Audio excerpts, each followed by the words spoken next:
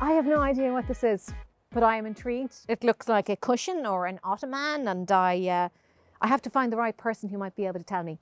I'm Niamh, I'm the Science Communicator in Residence here at Abbeyleix on all things climate action. And I think I know the person who's going to tell me what that is. I need to find Mary. Mary, you know what this is, do you? I do know, Niamh. This is very exciting.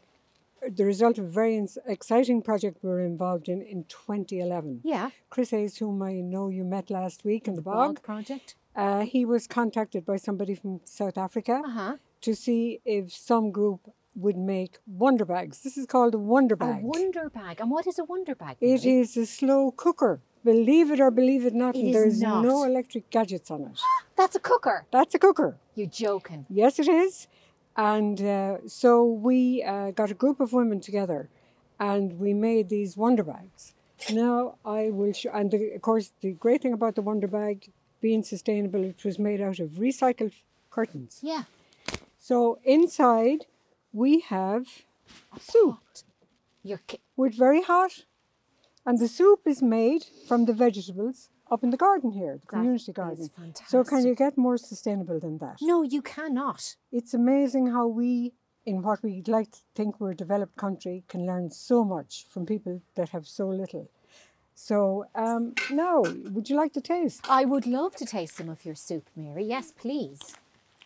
This is fantastic. So this keeps food hot in the water. You can actually, in the outdoors. What you do is you start it off in a conventional cooker or fire, as what they did in South Africa. Put it in the bag, go off and do your business. It actually cooks overnight. I have wonderful recipes here. That's incredible. That is incredible. I want to try some of your gorgeous soup. I get fed and all in this job. It's the best. Don't roast yourself now because it's very hot. It's probably roasted.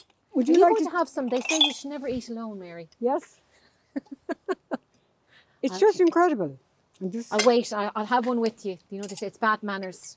Yeah, well, just to prove, now I don't do lots of seasoning. So let's have one together. Cheers. And here's to the people of South Africa, and they're fantastic. Well done. And the Wonderbag. Wonderbag, Natural Balance is the name of it. Brilliant. Yeah. Wonderful Mary showing us the Wonderbag, and we're having soup. Jealous? I think so. Mary. You're such a great cook. No, but it's fantastic. Piping. It is piping hot. Yes. Beautiful, Mary. I'm not leaving. I'm not leaving the community garden. I'm taking that home with me. I'm actually going to live here. I'm going to cook my dinner on the Wonderbag.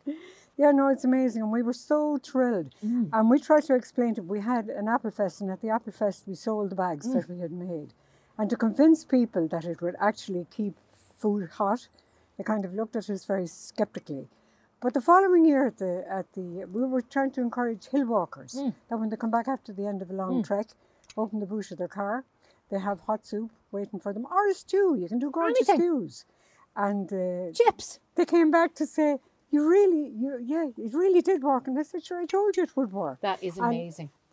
What you do is you make two big circles, you make pockets, and in these are polystyrene beads. They're like beads, like from the bean bags. And we got the beads from a contractor who was insulating houses. And as I said, to be sustainable, everything was recycled.